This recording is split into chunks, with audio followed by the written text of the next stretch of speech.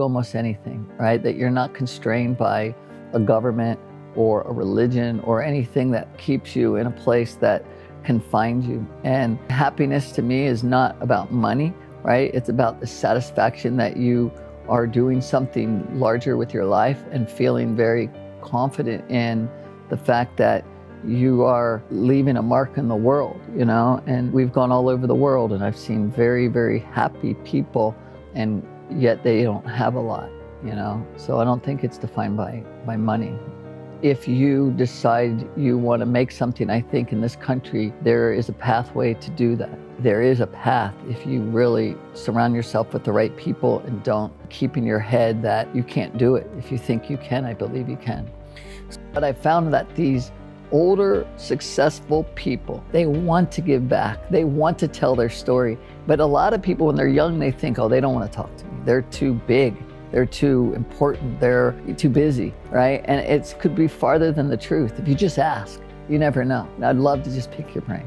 I think over time, asking became much easier, right? And an example is when I first drove out to California, I literally found myself on a bench over the Pacific Ocean in Corona del Mar, beautiful homes, beautiful cars, people, everything you could ever imagine. And I thought, I want this life, you know, like, I again grew up pretty hard, and I'm thinking, wow, like, how do you get this? And there's a man in the yard and he's trimming his rose bushes. And I went up to him and I just said, what did it take to get this house? You know, I said, I'd love to have something like this. I think I can do it. What is it? What did you do? And that's when he politely told me he was the gardener and he was not the owner. But he said, he says, I think the man's in real estate. So I want to get into real estate, right? I had no clue, but I just thought if real estate can get you here, I want to get into real estate. But the point to that story more is just asking, right? Just going up to people and saying, what do you do?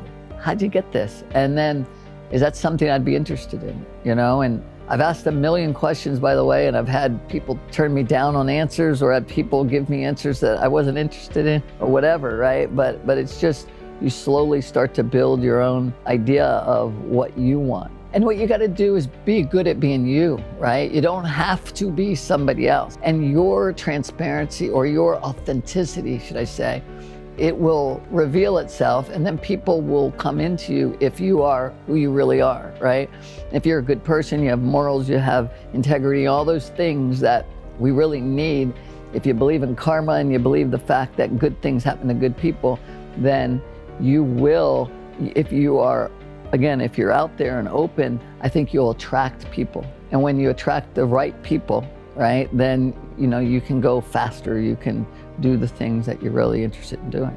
You have to believe, if I just convince myself that if I keep thinking this way, it will happen. Because by the way, the first few times you might get thrown back on your butt and go, okay, it didn't work for me. No, you have to keep doing it. Why do I spend energy on things I cannot control? I had to fail 4th grade. Why am I going to be upset about it? I think about this after the fact and realize, don't spend energy on things you can't control. So as I moved along, I started wasting less energy on things like that, and then realizing, find the silver lining. What good came out of this issue? You know, and I've had a lot of them, right? So, okay, so I can't change the things that I could probably cry over. So what lesson did I learn? You know, and now my life in the last 15 years, 20 years has been really focused on all the learnings.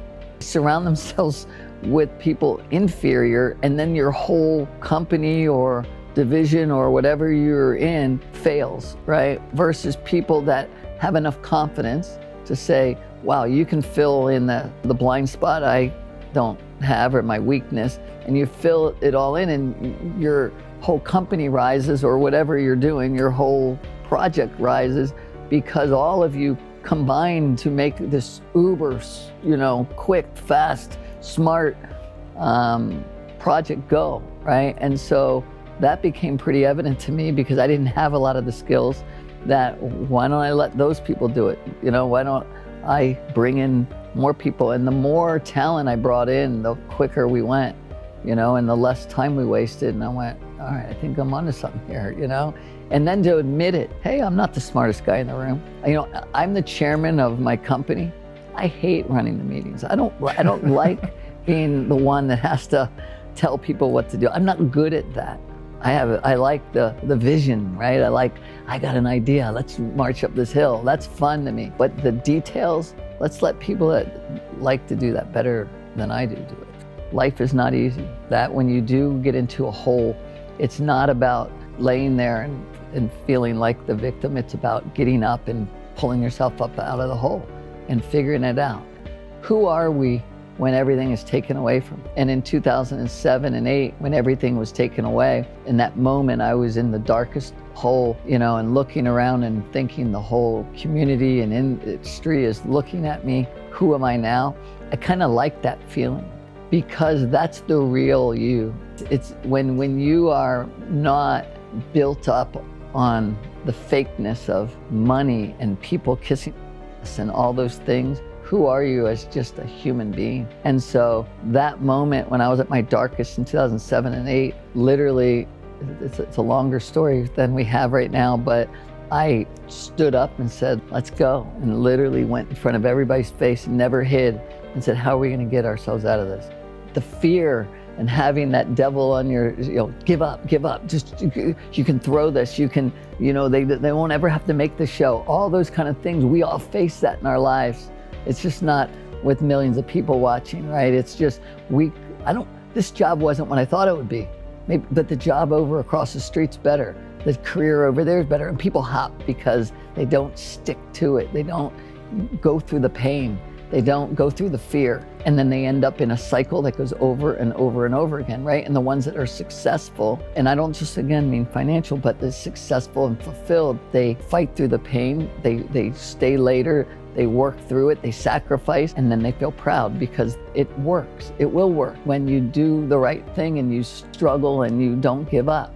All of the hard things that happened in my life, I'm very grateful for, because it did lead me to a place where now it doesn't seem to be that hard. And so I happen to have a podcast called Grit Happens, right? And but it's about that grit, and it's about the determination, not giving up, feeling that you're not alone. And what you touch on, I love, that's the best part of why I like to tell my story. I don't like to lead with success, I like to lead with vulnerability.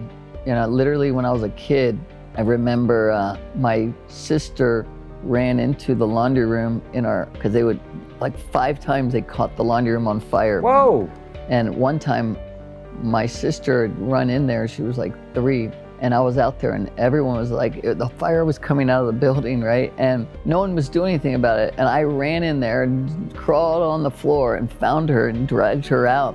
Whoa. And it would be like, why didn't anybody else do that? Like I remember always, for some weird reason, running against the crowd. I don't know why, right? But I would just go the opposite way, My dog ate the little, electric cord, and it was flopping around, and everyone ran. They were afraid, and I ran over there and I pulled it out of the wall, right? Like, I'm going, why doesn't anyone else? They always run away. And I don't know why, but then I began to like the fact that when people ran away, I'd run the other way. And so then business, that would happen. And it became very clear to me when everyone dove out the window, I thought, look at all of this opportunity. Look at all this talent. Nobody's gobbling up this talent. I could never get these people in a normal world.